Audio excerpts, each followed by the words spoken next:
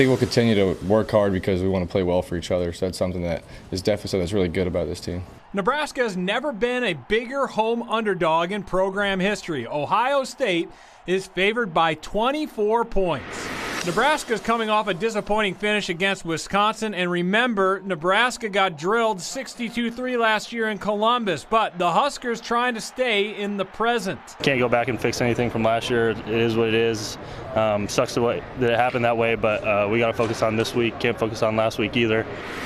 Ohio State's defensive line is led by sophomore defensive end Nick Bosa, who leads the Big Ten with 10 tackles for loss. And as a team, the Buckeyes rank second in the nation with 57 TFLs, and they do it without blitzing a lot. They're able to create some pressure without having to pressure too much, bring extra guys. So that's always a concern in protection.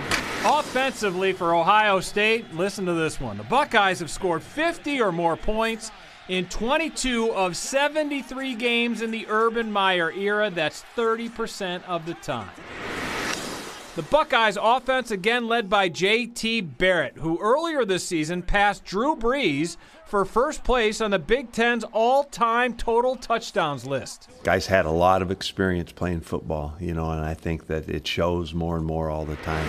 For the second straight week, Nebraska's defense will have to contend in slowing down a true freshman star running back. This time around is J.K. Dobbins, who's rushed for already 669 yards, averaging more than 7.5 yards per carry.